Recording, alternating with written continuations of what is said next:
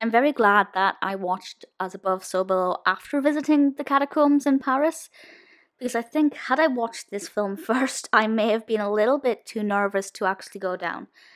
So this will be a spoiler-free discussion. There will not be any spoilers, so if you haven't seen it yet, you're free to listen to this, but I do encourage you to watch this. It's one of the most terrifying films I've seen, and that's mostly because of the claustrophobic feel, the fact that it's set deep underground. But we'll talk more about why it's scary in a moment.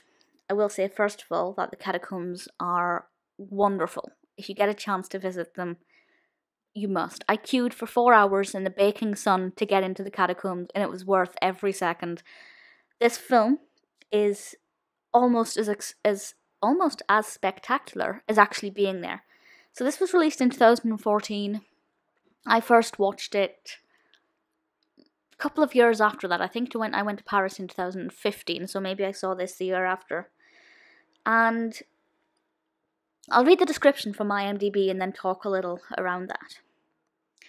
So, from IMDb, when a team of explorers ventures into the catacombs that lie beneath the streets of Paris, they uncover the dark secret that lies within the city of the dead. Which sounds incredible. I will say now, this film wouldn't have worked if it was set anywhere else. If it was set just in some kind of random underground tunnel system, it wouldn't have had the same atmospheric feel. It wouldn't have been as intimidating because it is colossal. And what this does is really highlight how vast the catacombs are. As far as I'm aware, the bits you're allowed into as a tourist are minimal. There are so many other closed off corridors, and very quickly you can become lost in them, as we see here. Now, the team of explorers do break in, and they end up in some very dark and disturbing parts of the catacombs, and they find some very creepy things there. And I don't know if I should classify this as a horror or a thriller. I think it's marketed as both, but for me it's more of a thriller. The threat very much...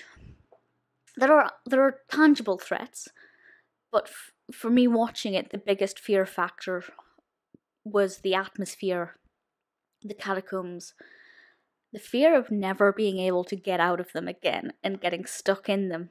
And as I said, only a small amount open to tourists, so it's not as if they'd be discovered the next day when it opens for tourists. It's obviously very dark down there, there's water, it's...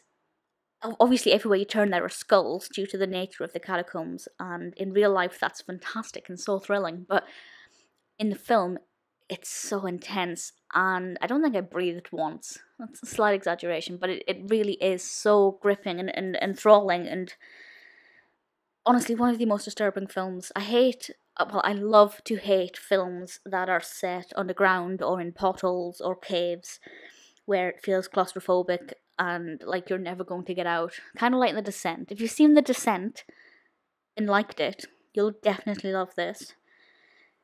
I would say that this is not a good film to watch if you have never really seen any horrors or thrillers.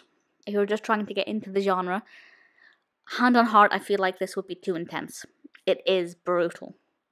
But if you are comfortable with films that will make you weep with fear, then As Above, So Below, you have to watch it. It is incredible. As I said, I went to the catacombs before watching it. If you can, I advise you to do that. But then, on the flip side, if you watch this film first, you might get some more knowledge of the catacombs before you go. So I guess there are pros and cons. Either way. Yeah, if you've seen it, let me know what you think of it. If you haven't, then you must. It's incredible. But, if you're not overly comfortable with horror, maybe proceed with caution.